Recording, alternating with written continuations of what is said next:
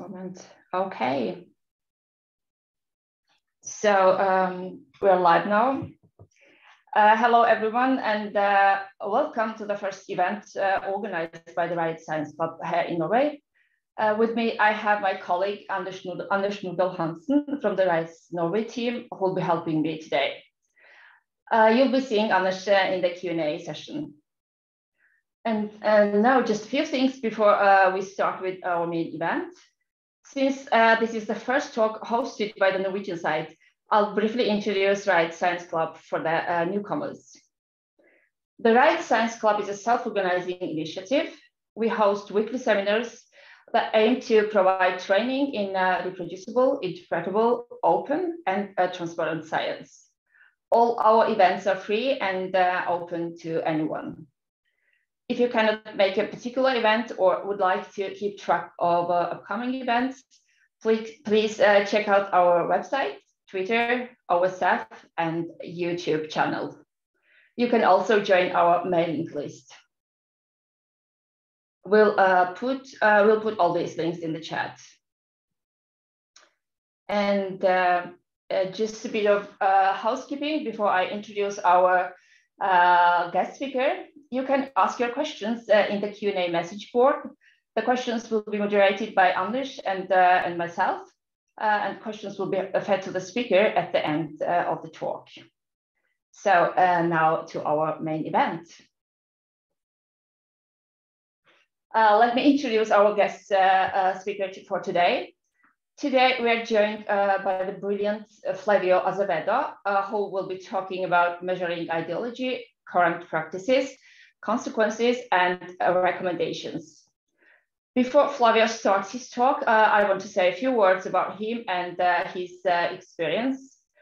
Flavio is a Fulbright Fellow and a research associate at the Institute for Communication Science at Friedrich Schiller University in Germany. He is currently the principal investigator of the PBBS, a series of survey studies uniting political science and social psychology, informing psychological explanations of political attitudes, values, voting, and participation. Flavio did his PhD in political science at the Graduate School of Cologne University, a German excellence center. He will defend his PhD in a few months. In addition to the prestigious Fulbright, Flavio was recently named one of the 100 most influential early career Portuguese via the Global Shapers Initiative by the World Economic Forum. The main question driving his research is why do some believe that a nation, people, race, gender, or species is justified in dominating, controlling, and exploiting another? Flavio has also done work on the psychology of neoliberalism, libertarianism, and populism. Flavio is interested in survey methodology, measurement, and meta-science. His scholarship has been published in Nature Human Behavior, Nature Communications, Political Psychology, and other scientific journals. And finally, we're especially excited to have Flavio here, also because he has co-founded and directs FORRT, which is the framework for open and reproducible research training, an award-winning grassroots organization aiming to integrate open and reproducible research training and into higher education. And I hope that in the future we can host Flavio again and talk about FORRT, which I really enjoy being part of. If you want to know what Flavio is working on, please check out his website at flavio.azevedo.com. You can find the links in the chat.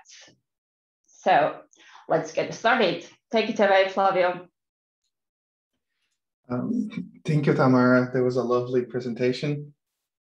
Hi there, everyone. First and foremost, I'd like to thank the Riot organizers and Tamara for their very gracious and kind invitation. Today, I'll present a work in progress on the topic of measurement and meta-science that deep dives into the theoretical and measurement underpinnings of the study of ideology. We're going to look at measurement practices, its consequences, and a few recommendations at the end of it. This research and presentation would have not been possible without my amazing and star collaborator, Delia Balesta. So thank you, Delia. And this presentation is organized as follows. We'll first have the briefest introduction to the study of ideology, just in case some of you may not be aware, more or less, where or how we study ideology. Then we're going to look at the motivations for our research and provide a summary of the presentation. So from the get-go, you know where we'll be heading towards.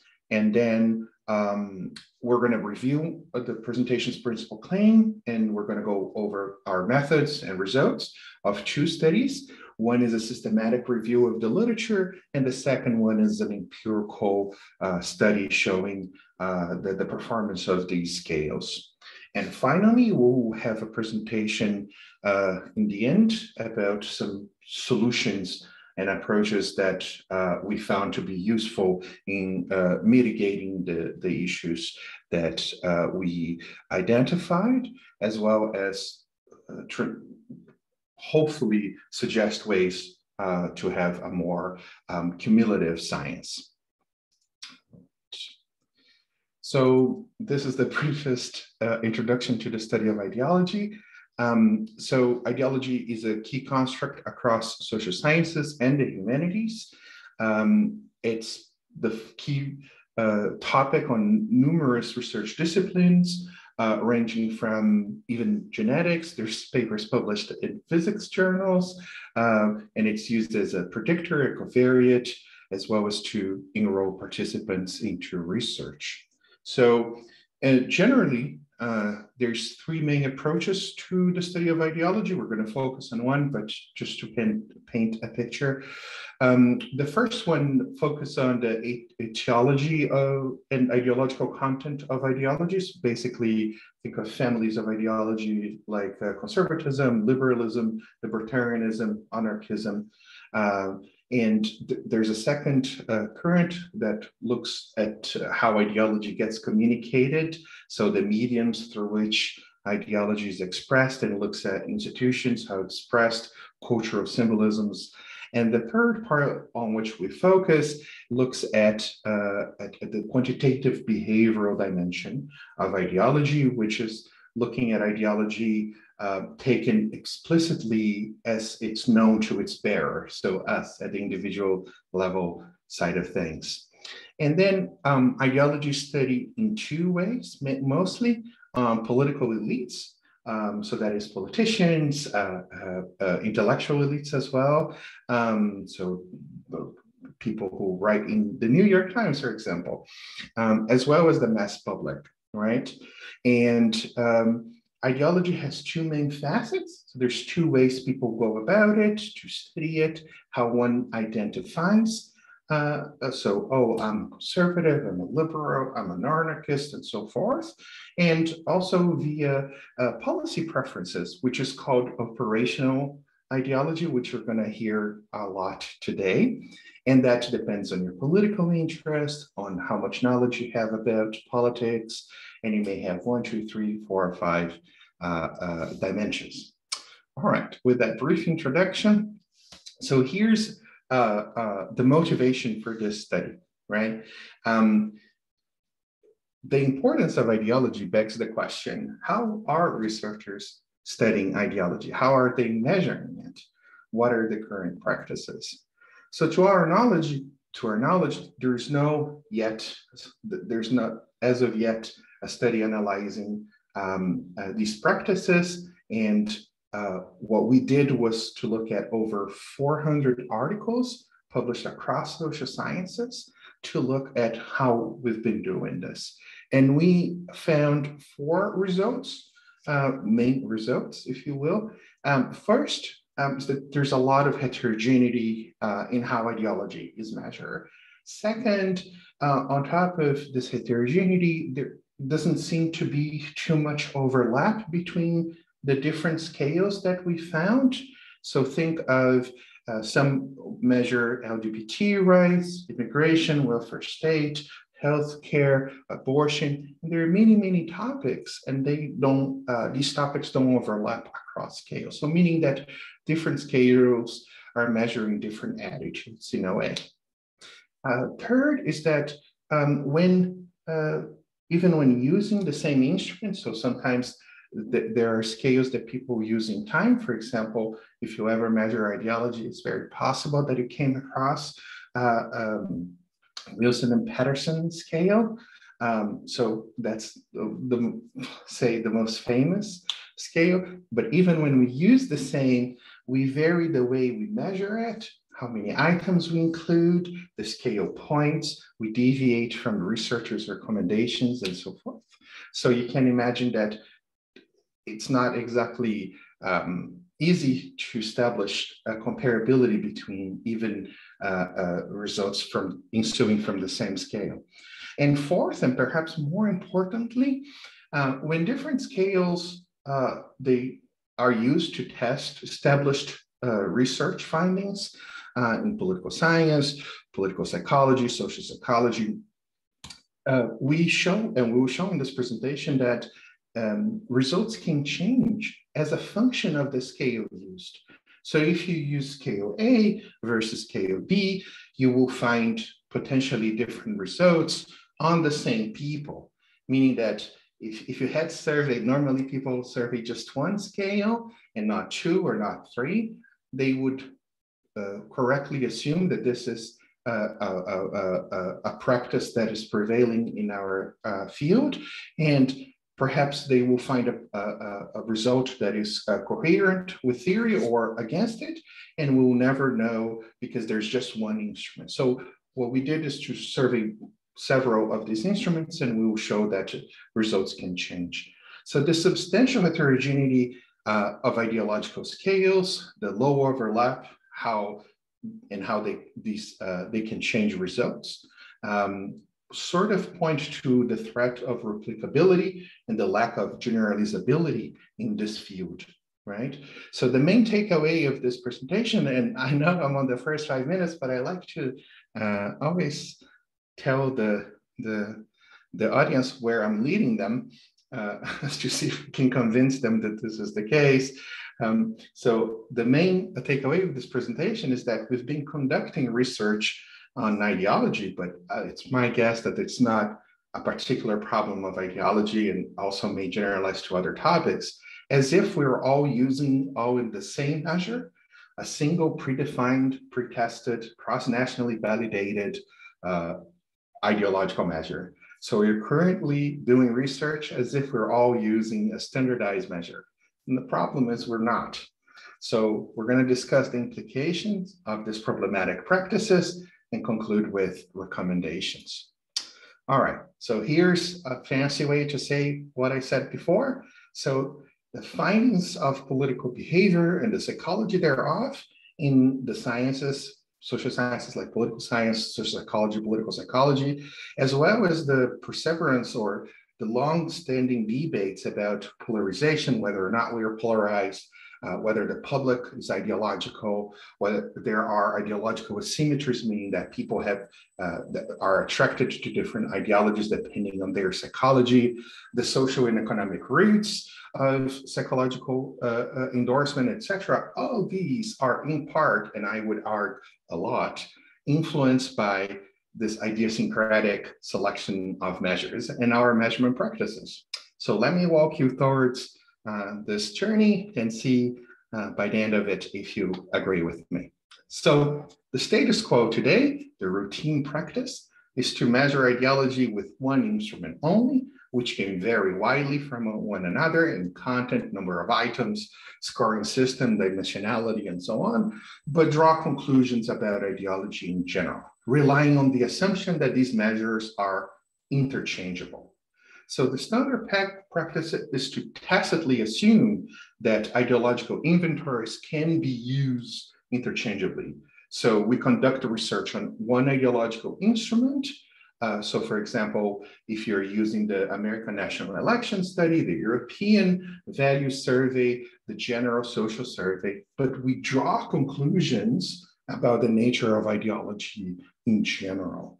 So This matters because should this tacit and untested assumption of interchangeability not hold, that is, if we swap one ideological instrument from another and the conclusion changes, this poses a threat to comparability of existing findings. So that's when you're trying to make sense of existing studies.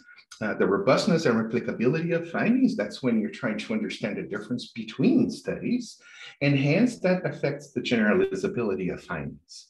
So all of which sort of negatively impacts our ability to accumulate knowledge and move our science forward, right?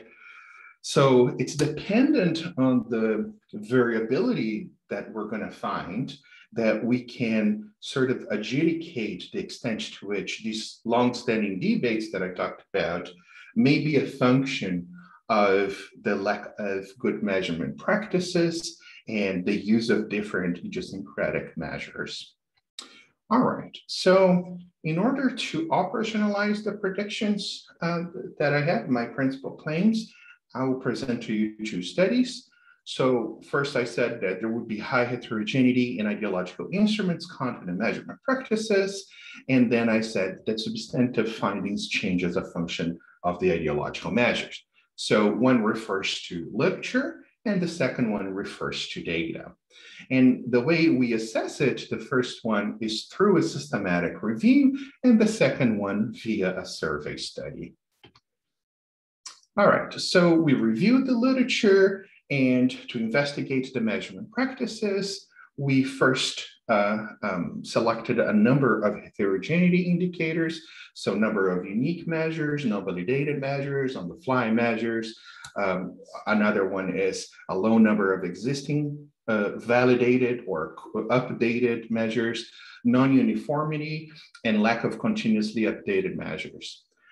Indicators of quality, that's regular and typical on validity studies. So, but incomplete reporting of response code, transformations, techniques used, dimensionality, score, scale type, number of items, etc.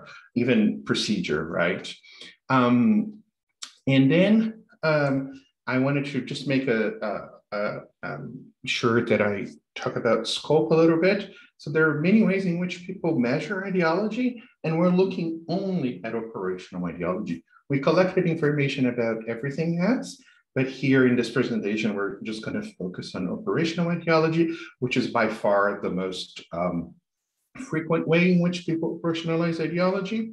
So that's our scope. All right, so when it comes to information, we collected several meta-information, so author, scientific discipline, year, sample specifics, so national origin, sample size, type of sample, study specifics.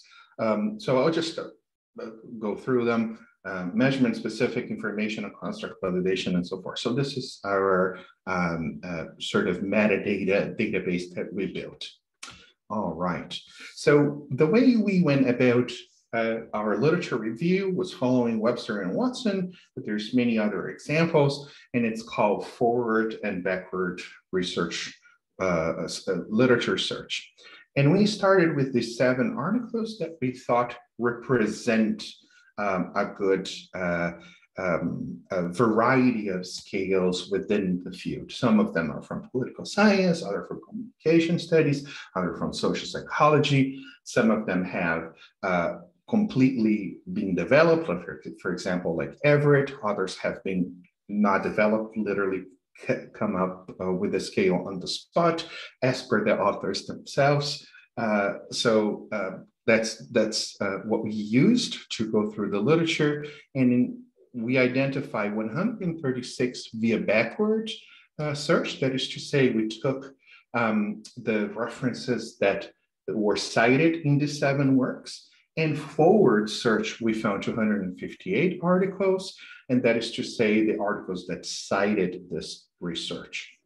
All right, so we identified a total of 394 articles, and given a few of exclusion criteria, for example, they use no ideological measure, we couldn't access it, they use only symbolic ideology, or RWA and STO, which are psychological constructs rather than ideology. So excluding those, we have a final set of 207 papers in the end. So when reviewing the literature on your right, you will find a plot of all the scales we found. So every color sliver that you're finding is a different scale. And you will see that the width of each one, some are thinner, some are thicker. It means how many times they were surveyed. So you can see here, well, let me see if I can have a laser pointer. Yeah, this one is the Wilson and Patterson scale, and you can see by the width of the segment that it's the most used, followed by the unnamed, so people don't name their scales. All right, so the major finding that we will show, or that we argue, is that more than 75% of these measures that we found are unique. That is to say that 3 out of every 4 papers that are published use a unique measure. And that just signifies that there's lots of heterogeneity, right? And we find like some curious things like Wilson and Patterson indeed is the most prevalent, followed by cultural conservatism and economic conservatism by De Vita, followed by Middendorf scale of social and economic ideology. All right, so here's another result. We're looking at the trending time. And as we know, we're publishing more and more research. And perhaps as a consequence, we're publishing more and more scales. And given the current practices of using on-the-fly measures, it means we're going to increase the number of measures even further. I wouldn't pay too much attention on the curve. It sort of signals an exponential growth, but there's reason to believe that this is more idiosyncratic of our study rather than an actual increase. Probably is a linear increase. In any case, we wanted to speak about where these scales have been published, and I hope you can see it is published on top journals. So for example, in political science, you have AJPS, GOP, American Political Science Review, which are top journals. Those are the most frequent. And in psychology, you have PID, or Personality and Individual Differences, the Journal of Social Psychology, Political Psychology, Journal of Personality, Social Psychology, the Personality and Social Bulletin, and so on. So this isn't being published at outlets that are not, say, symbolic of the field. In our literature search, we found that scales are more prevalent in psychology than political science, and then we cluster other disciplines together that have things like communication science, marketing, economics, sociology. But this is more of a result of our research. So we're not generalizing this, and it's very likely that political science has as much of a problem than psychology. All right. Now we move away from, okay, there's lots of heterogeneity out there. There's many unique scales, and we're incrementing the literature with more and more scales. And we go to, okay, there's many scales, but perhaps they are all measuring the same thing. Perhaps not always lost. We're not hopeless. They are talking about the same topics, and therefore, while there may be some differences, they are all tapping into the same construct. So we added a few scales, so we have 10 in the end, and we conducted a content analysis, right? So these 10 scales amount to 202 items, and in these 200 items, we found 60 unique topics while using a relatively conservative approach to broad categories. And in the table, we see what is called a Joker index matrix. And this is a Jaccard index is a statistic that is used in understanding similarities between sample sets. And what you're looking at is basically that it goes from 0 to 1. And what you're looking at is evidence of very little overlap between the items that are inside these scales. So the average Jaccard index is 0.1, right? So it is not great.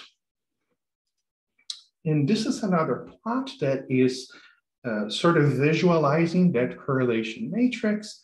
It was it's a plot provided by Fried, one of the pioneers in measurement. And here on T1, let me see if I can get a laser pointer. Yeah, okay. Here's on T1, it's correspond to this line of the table and so forth. T40 is here. So this is just the topics that were found. And you can see that abortion T1 is found across scales. So there's a frequency of 9 out of the 10 scales. So there's a 90% content overlap. But you can see that from 9 it goes to 6 and 5, and then it goes down to 3, which is your sort of median, sometimes less overlap when it comes to content between scales, right? So they are really not measuring the same thing. And this poses a problem to the extent of, are we measuring the same construct with these different scales? All right, last, this is point number 3, is that even when using the same scale, in this case, Wilson and Patterson scale, what you're looking at is how different we've gone about measuring the same scale. So on your left, you have here the years in which scale using the C scale, the Wilson and Patterson scale, were published. Then here you have the science on which it was published, whether it was an adaptation, how many items it used. So the original scale used 50 items, and you can see there's some that use more, undisclosed all the way to 13 items. And then when it comes to the measurement part of it, which we know it's an important aspect, it goes everywhere from a 9-point Likert scale to 10% steps to varied forms, yes or no scoring. And then when it comes to a final score, it has been shown binomial, using means, undisclosed, and sums.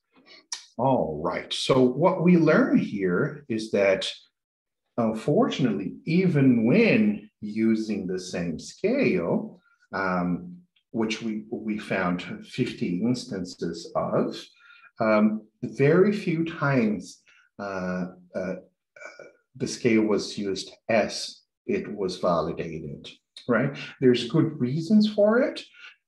Ideology moves forward in time, and the items of the C scale may no longer be valid on its face validity. So this is not necessarily a bad thing. However, I hope to show that the variance with which we've been measuring is reason for concern. All right, so let's make a summary.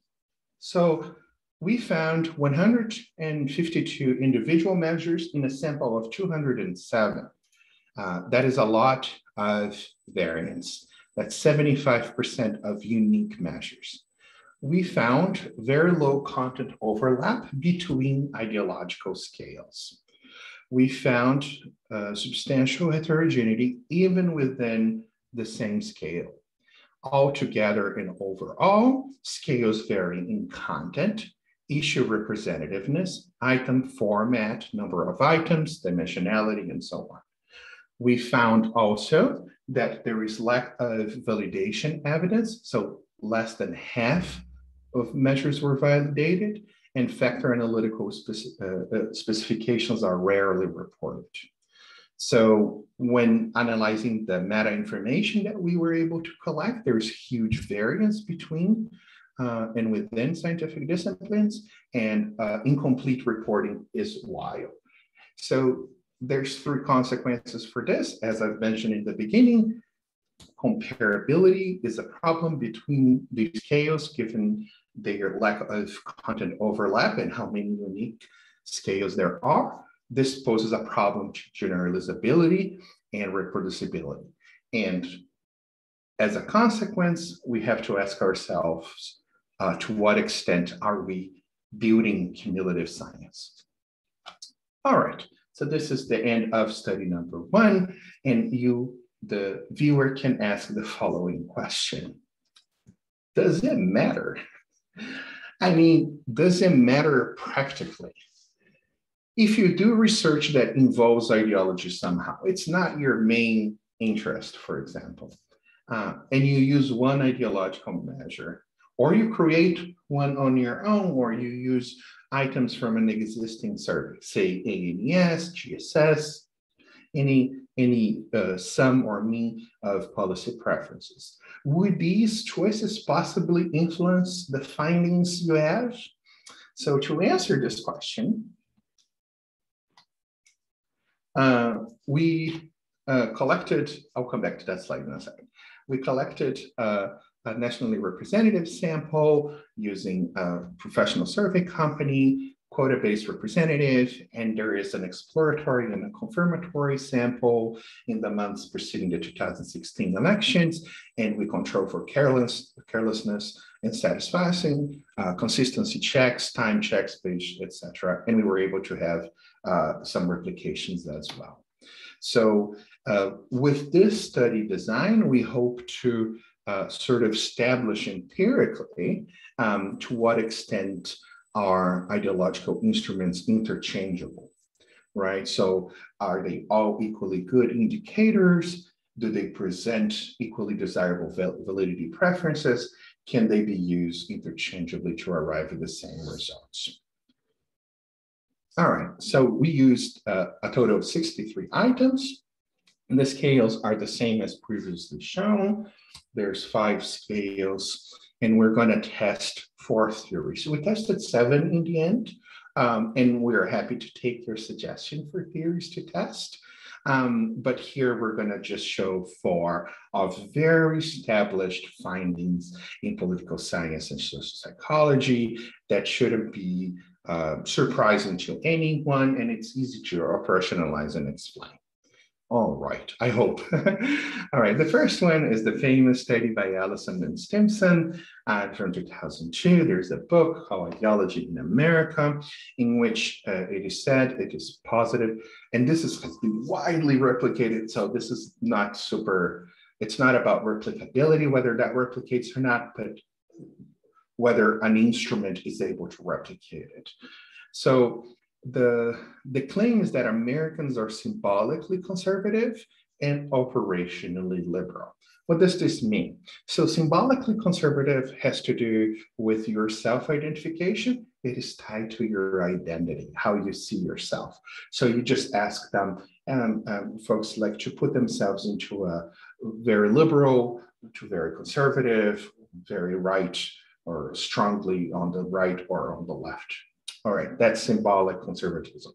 And operational conservatism or operational ideology is just when you ask them opinions about policy preferences on abortion, LGBT rights, the items that we saw on the content analysis that we did above.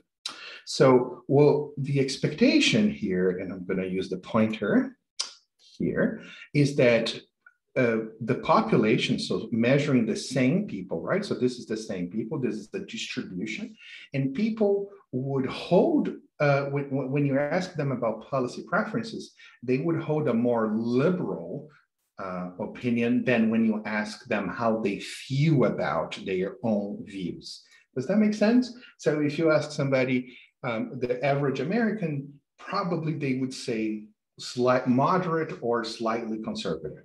However, when you survey their policy preferences with an average operational ideology scale, they are mostly liberal left. Okay, so that's the claim. And indeed, here what we are looking at is that we are able to replicate these findings with a scale from Zell and Bernstein that was also used in Pew Research Center. And you see on your left here, operational ideology on the left, meaning Americans, when asked about policy preferences, are more on the left, but on the symbolic ideology, they are more on the right. And you can see this by these dashed lines. All right, here's the surprise. We can invert this with another scale. So this is another scale by Everett 2013, and it shows that you can actually have an operational scale that yields more conservatism as in the same people than the symbolic ideology items, right? So this completely appends, and we call this a reversal, right? So it's when we find the opposite result. It's not a no result, it's a reversal. All right. So this is all scales together. So what we would expect, what we are looking at here is that Everett in this case would yield a reversal, and that's why I colored it purple. Feldman and Zell and Bernstein would agree with Ellison Stimson, and Hannigan and in Barr, Pizarro, and Bloom would yield a no result. So basically, out of 5 scales, 1 shows a reversal, 2 agrees with the original findings, and 2 would be a no result. All right. So here we show that a scale that you choose on your study may impact significantly the results you find. All right, let's move to our second case study. I see our host Tamara is laughing. I hope she finds this very enjoying, because it is a finding that it's astonishing, really. I find it, I was very astonished to find this. But I'll show you this 3 more times, so 4 in total. All right, so here you have another claim, which is that Americans are not yet ideologically polarized. And this was made, this is a study by Lelkish on Public Opinion Quarterly, a very respected outlet in political science. And basically this is done, so the graph that we're looking at is not data, but the expectation. What does one expect to find? So if you have a Hedges G is like Cohen's D, the same thing, but has a correction for sample bias. Then you have a bimodality coefficient and a Hartigan's test. So we do these tests here and because they are so overlapped, we find a p-value of 1. So meaning that there is no 2 distributions, there's just 1 distribution between Republicans and Democrats, right? So a moderate polarization would be when these distributions are a little bit apart. You have a Hedges G of 2.4, an equivalent of a Cohen's D of 2.4 between 2 groups, and you have a p-value of less than 1, but still not significant. And when you have high polarization, you have a Hartigan's dip test, meaning there's 2 distributions that is significant, and a Hedges D of 3.9. Now, for psychologists that are watching this presentation, please be aware that these effect sizes are monstrous, right? We're used to look at effect sizes of 0.3, 0.1, 0.5, and so on. So polarization in political science is operationalized very conservatively. I would even argue that this is not a great, this is a far too conservative test for polarization, but the author in this case found this to be relevant. So I just tested the way that they tested, right? So not to have my own analytical choices influence the results of the findings. All right, so these are the expectations. Let's see what we find. So basically what we are finding is the following. Whatever the p-value is non-significative, we would find the same results as the authors did. So if you take Everett and Hannigan's scale, you will find the same result as the original author. And in purple, you would find the opposite. So Feldman and Johnston, Inbar, Pizarro and Bloom, and Zell-Bernstein scale would find different results and different distributions on polarization between Republicans and Democrats. All right, so that's the second finding that, I showed that there is dependency on the measure when one's testing theories. All right, so here we have a third study. This is by yours truly.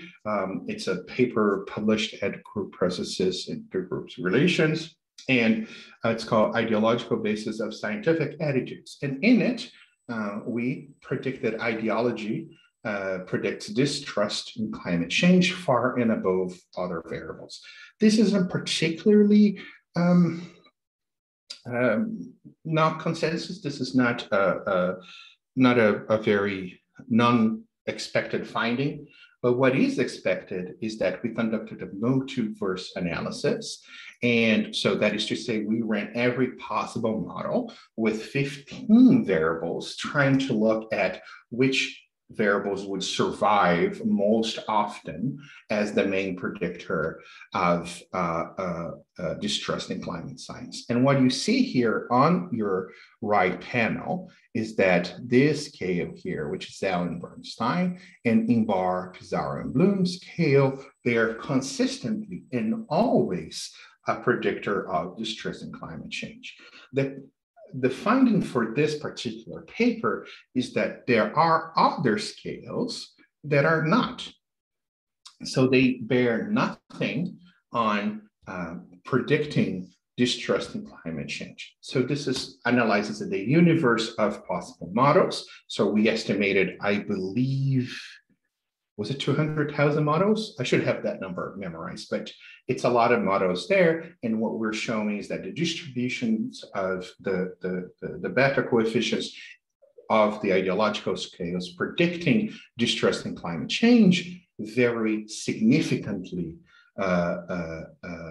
depending on which variables are in the model, with the exception of Zell and Bernstein and Inbar, Pizarro, and Bloom, which are always predictor of distrust in climate change. This is the third study. And the fourth study is more of a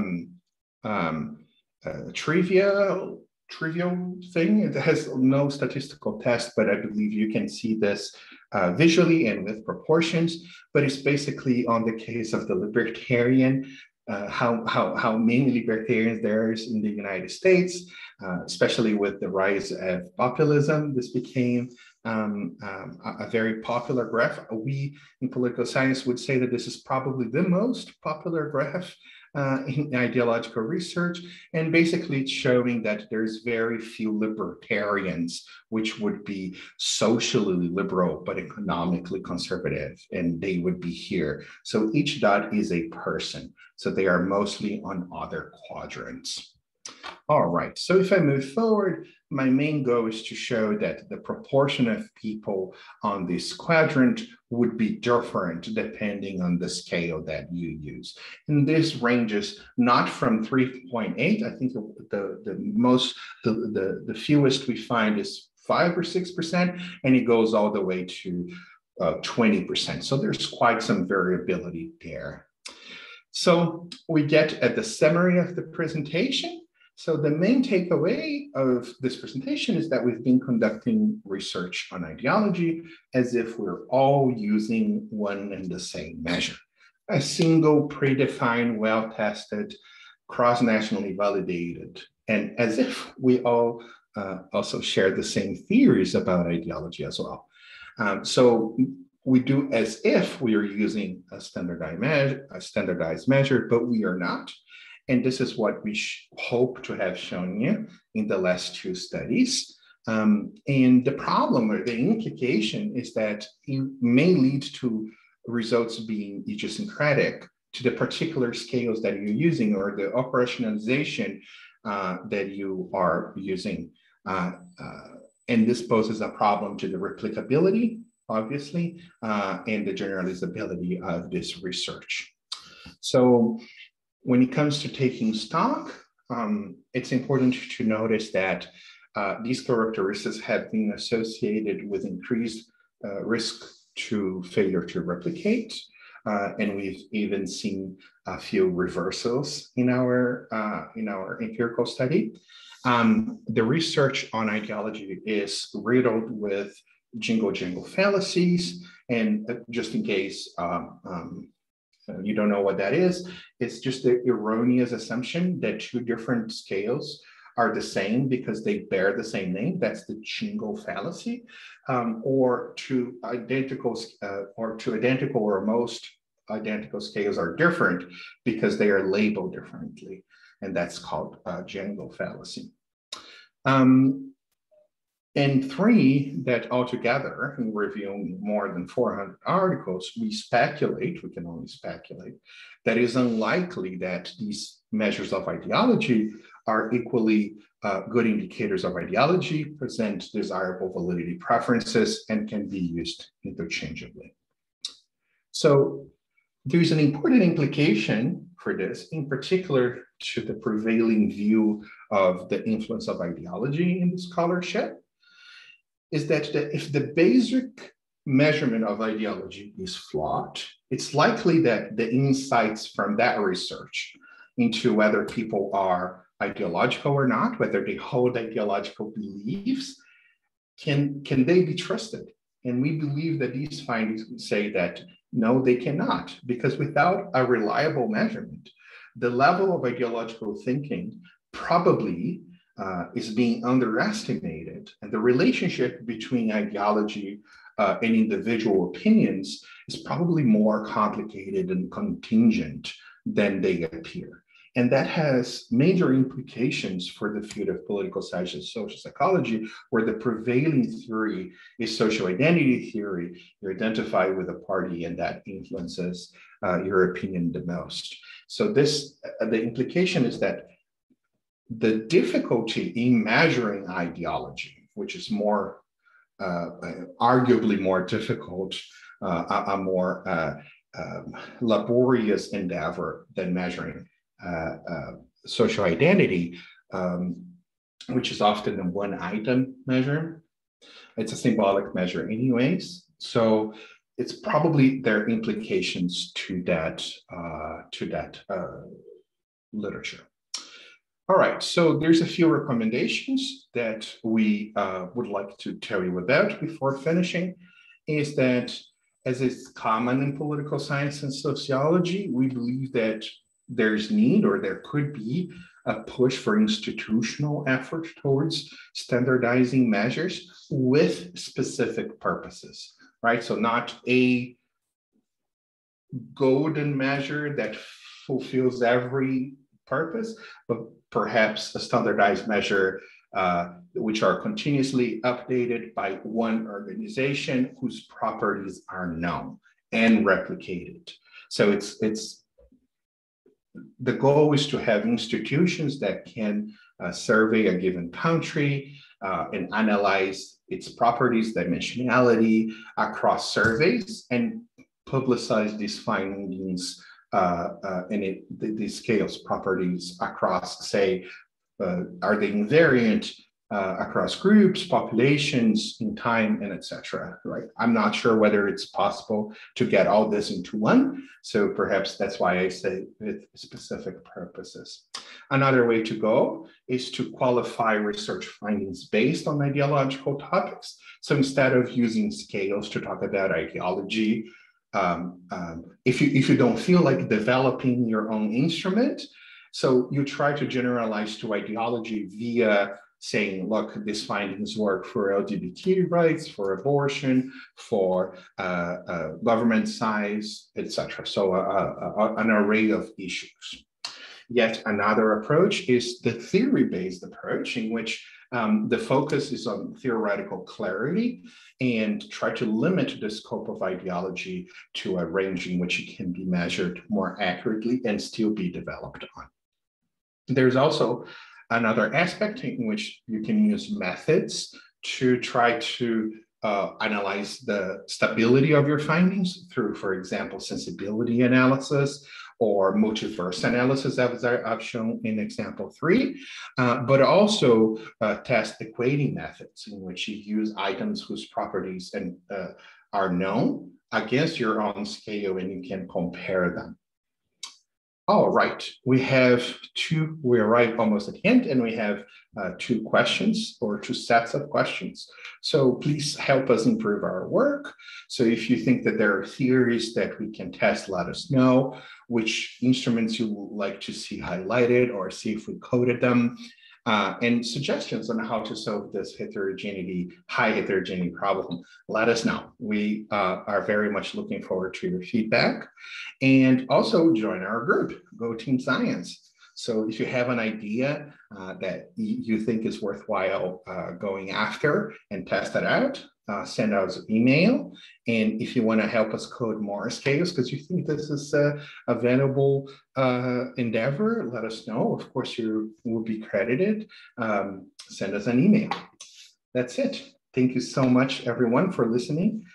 Thank you for your time. And a special thanks to Didier Valesta, my star collaborator, without whom this project would never be done. Thank you. Thanks so much for this lovely talk, Flavio. And yeah, I see that we've got a few questions. Anders, can you please read those for Flavio? Yes. Thanks. Thanks, Flavio. Great talk. A few questions. We have 2 from Dr. Kogo Moreira. A colleague of ours at Espoo University College. He writes, "Congrats for the wonderful presentation. I have a question. If I understood correctly, by using the Jacquard index, your group created a pool of items to assess how the different similar scales are to each other. Is there any study evaluating how similar 2 scales, for example, they are disentangling traits, the scale is supposed to measure, and the effect of the scale per se, like a multi-trait, multi-methods design?"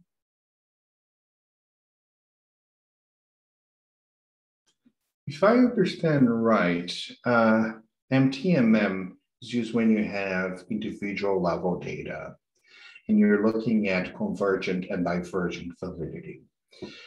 This is a little different than looking at content overlap of the item, in which you're trying to assess the extent to which the content of each item within a scale is similar to the content of the items of another scale and so forth.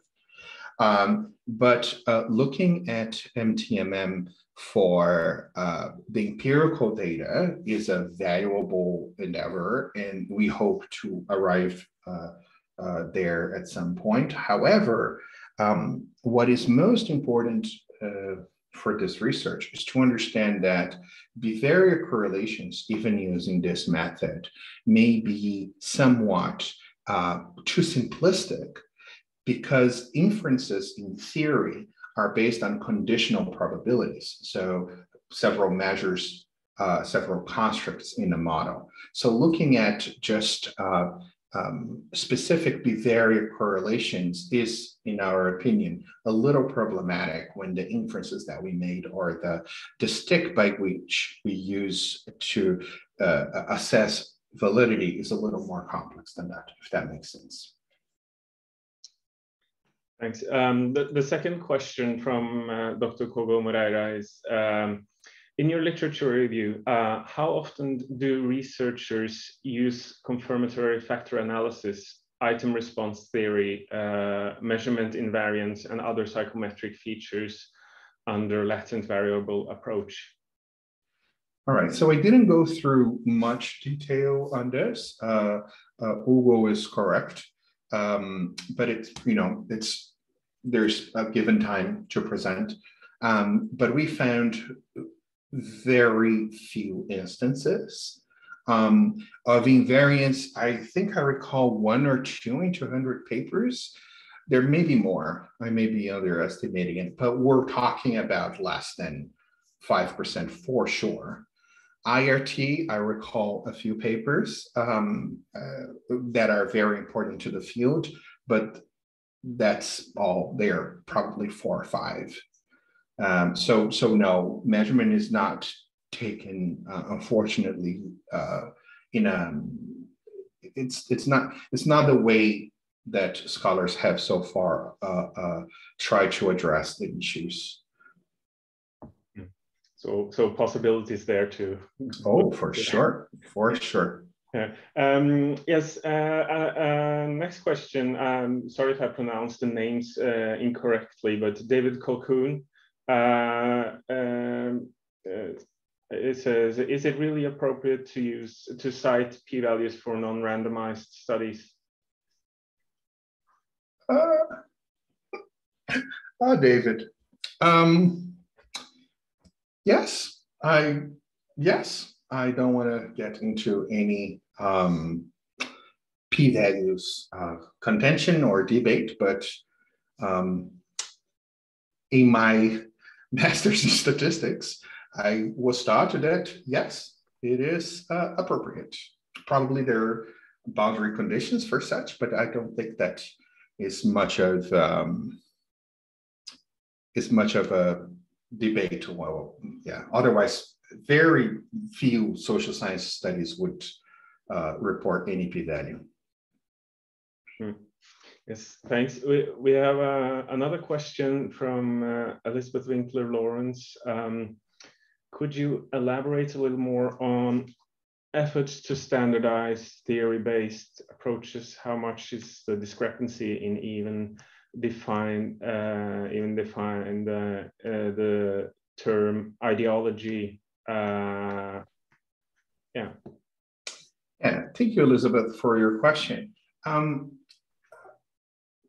So this, your question gets to the heart of the presentation, and I believe sociology, the field of sociology and political science, they are more advanced when it comes to collecting data centralized and be able to have several surveys collecting different sets of questions, and they have their own expertise, so to say, but they all bear on the topics of ideology, partisanship, social and values, social attitudes and social values.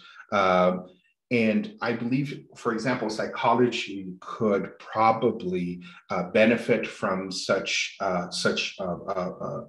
nationwide survey, for example, in different countries. And these institutions, for example, American National Election Studies is one, General Social Surveys another, but there's many. There's Voter Study Group, which is not tied to any particular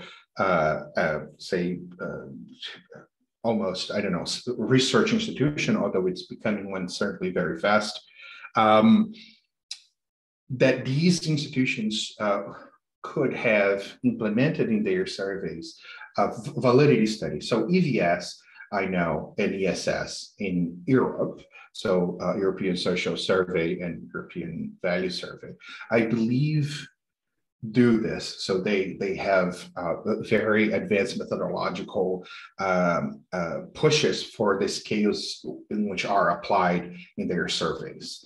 So my recommendation would be to be more like ESS in this sense. And please let me know if I answered your question. There's a part of theory there. So I just want to say that to address the theory part, it's one of our recommendations for sure to have a measure that is specific to a theory. And obviously that theory would give enough information for us to test the boundary conditions under which the measure works and doesn't. Great.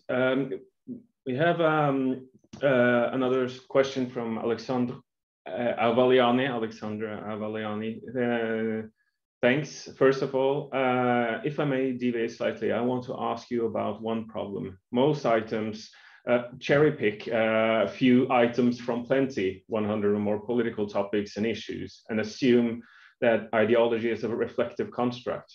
often this is the case. One may deduct with average certainty someone's stance on topics from few questions, but mostly people are not die-hard fanatic fans of ideologies and thus have specific stance on issues and thus have, for instance, a very left-leaning position on some issues and opposite on others.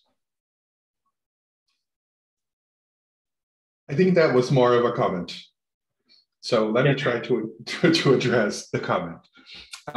I believe Alexander is correct in saying that the majority of scales are what we called on the fly.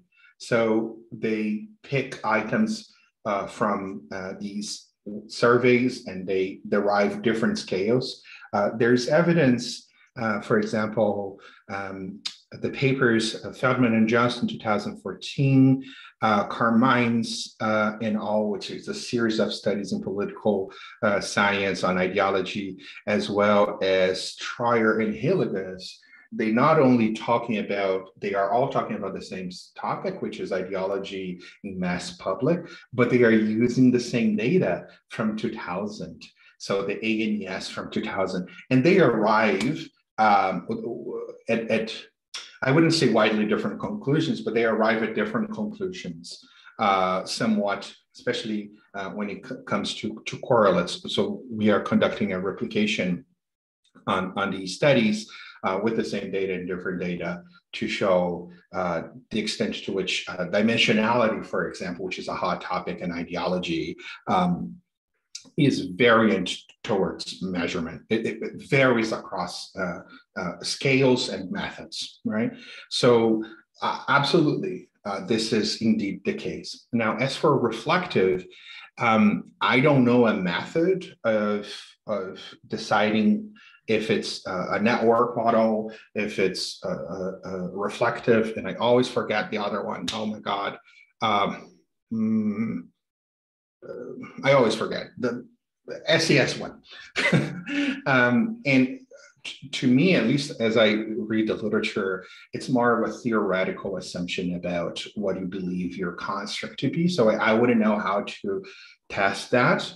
But for most people, I would agree with you that no, it's very difficult to find diehards in ideology, but I would argue based on critical literature that the extent to which ideology pervades our lives is very large, maybe not to the policy preference level, but certainly to the values we hold, certainly to the systems we uphold.